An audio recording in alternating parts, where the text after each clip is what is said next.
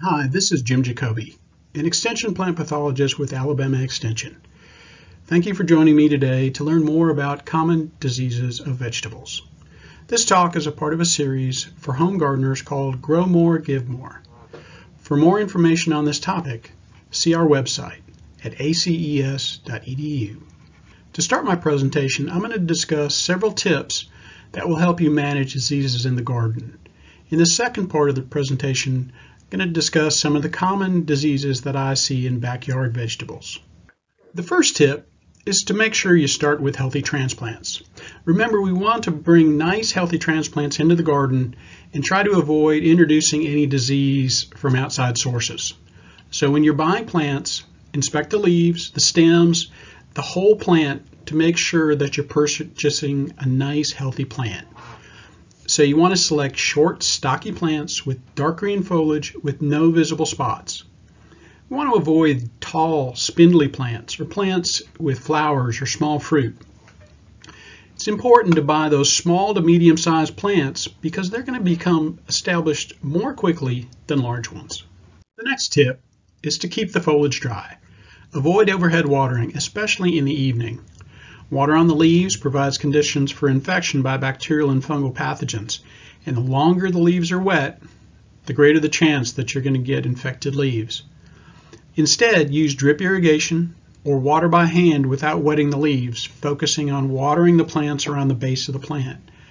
Also, try not to walk through the garden when the foliage is wet. You can actually spread disease by picking up spores on your clothing and spreading them from plant to plant. The next tip is to use mulch. Mulch is a great way to slow the spread of fungal spores left in the soil from previous years. That mulch barrier prevents the splashing of spores from debris from previous years up onto the leaves of the plants. Mulch is also great for helping to maintain soil moisture and prevent problems such as blossom end rot on tomatoes.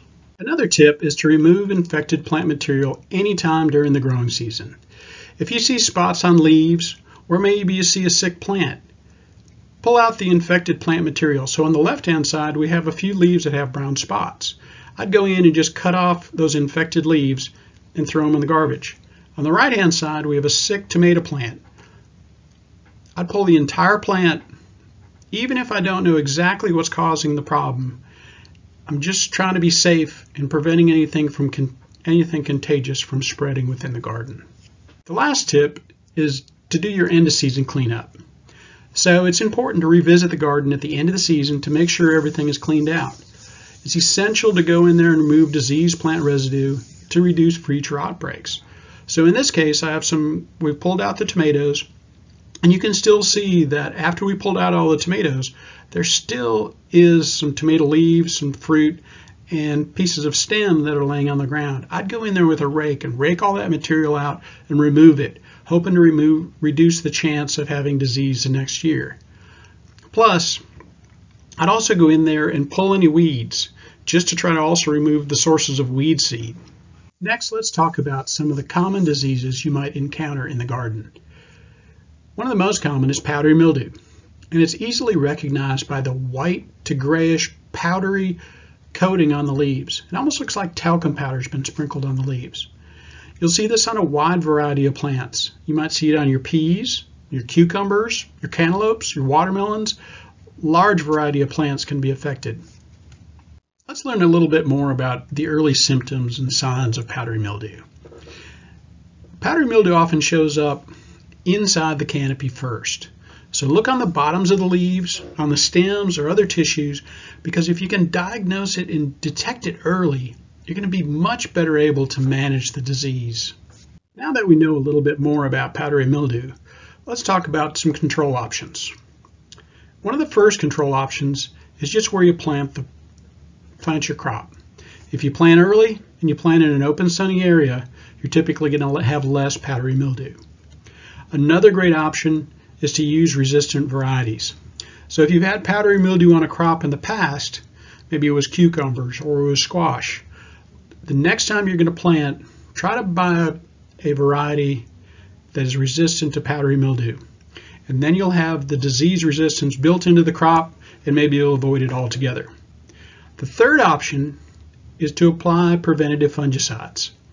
So at the first sign of disease, and that means going back to the last slide and looking inside the canopy and on the stems and the bottoms of the leaves, when you first recognize you have some powdery mildew starting, is to apply our preventative fungicide. And we know that fungicides containing chlorothalonil, liquid copper, or myclobutanil can be used to control this disease. But before spraying a fungicide, make sure that it's labeled for the crop you're using it on. So in the case of this picture right here, I have some powdery mildew on peas. Before I sprayed, or even before I bought a fungicide, I'd want to make sure that it was labeled for controlling powdery mildew and controlling powdery mildew on peas. The next disease we're going to talk about is early blight. Now, early blight is our most common foliar disease or leaf disease of tomatoes. And you also may see this on your potato plants. The symptoms of early blight develop on the leaves closest to the ground as small brownish black spots, which can expand to about 1/4 to 1/2 inch in diameter. The spots are relatively irregular. They're not perfect circles. And as those spots grow larger, they develop concentric rings, these light and dark rings that almost look like a target or a bullseye. And on the right-hand side in this picture, there are some larger lesions or spots, and they're developing that light and dark alternating ring that's typical of early blight. Now, early blight is favored by warm, wet weather. And so if we have a rainy summer or long periods of rainy weather, we're going to have a lot of early blight potentially, and it can devastate tomato plants.